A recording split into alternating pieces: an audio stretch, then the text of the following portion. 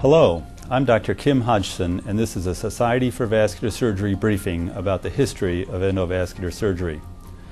The term endovascular refers to the treatment of blood vessel disorders from inside the vessel using balloons, stents, and other devices. These less invasive treatments, while not suitable for all patients, avoid the incisions, anesthesia, and convalescence typical of alternative surgical treatments. The earliest endovascular procedures provided only diagnostic information, demonstrating areas of atherosclerotic blockage or aneurysmal degeneration, which were subsequently treated with surgery. The last 2 decades, however, have witnessed an evolution of technological innovation that now allows many conditions to actually be treated with a minimally invasive endovascular procedure. The earliest of these therapeutic interventions that is still routinely utilized is simple balloon angioplasty, which enlarges the flow channel of a blood vessel narrowed by atherosclerotic plaque by fracturing the plaque and stretching the blood vessel.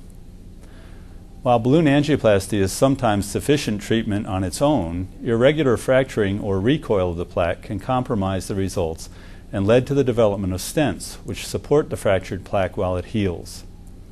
Since the original Palmez stent was approved for use nearly 20 years ago, technological advances have made stents more flexible and their delivery systems smaller, both of which result in an easier and safer treatment.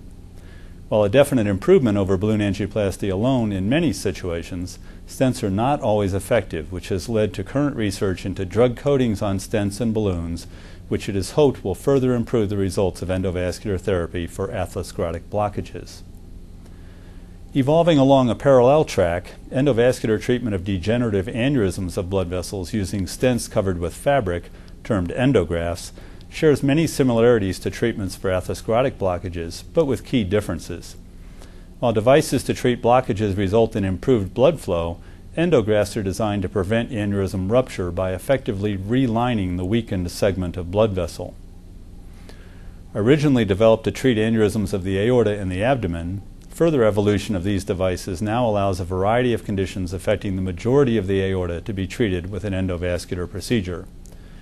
Even when not solely treatable by an endovascular means, hybrid endovascular and open surgical procedures have been developed to allow an expanded list of conditions to be treated in a less invasive way.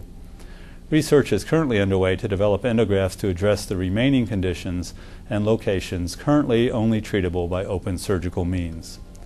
This briefing is made possible by a grant from Cook Medical. To learn more about vascular health, visit vascularweb.org.